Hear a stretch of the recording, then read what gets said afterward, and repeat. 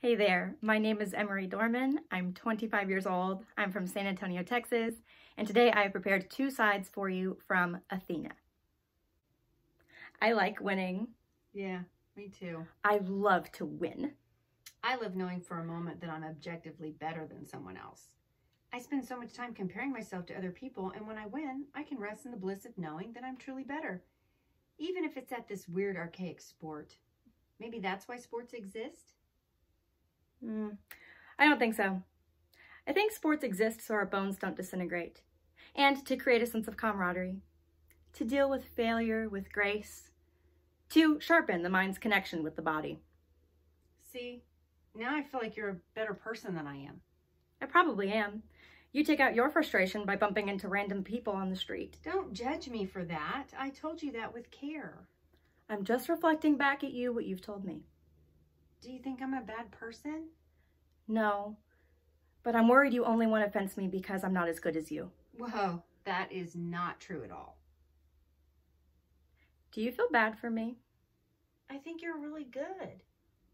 Or, because I'm not as good as you, practicing with me will give you the validation you need, but neither one of us will improve, and your confidence will spike, so you'll feel better. That is so dark. Sorry, it's where my mind goes. Maybe you're not as good a person because that's where your mind goes. Maybe, I don't know. I want to practice with you because I think you're excellent. I'm not using you to bolster my ego or something. Sorry, that was weird. I'm too direct. My mom says I'm too direct. That can be useful. This is a bad situation, you know? Give me the good stuff. So they were like, we have to put you on 2 forms of birth control because if you get pregnant on this stuff, your babies could look like this. And they showed me some gnarly babies with crazy heads, and I was like, whoa, this stuff is not messing around.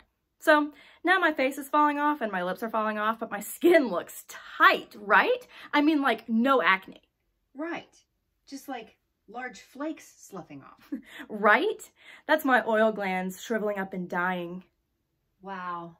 It's amazing. My palate extender really tears up the inside of my mouth. Looks terrible in there. Huh? You were on birth control before for your skin? No, it was for sex. But my doctor said we could tell my dad it was for my skin because it also is. Oh, cool. So you're like seeing someone? I had sex with a guy on a train. It rocked. And I was like, I should probably invest in this a little more. Get on the pill for the future.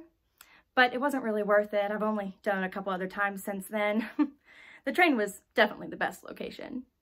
That is so insane to me. No, it isn't. This is you, okay? This is my impression of you. Where's the cocaine? And my gun? I'm from New York City. I haven't done cocaine.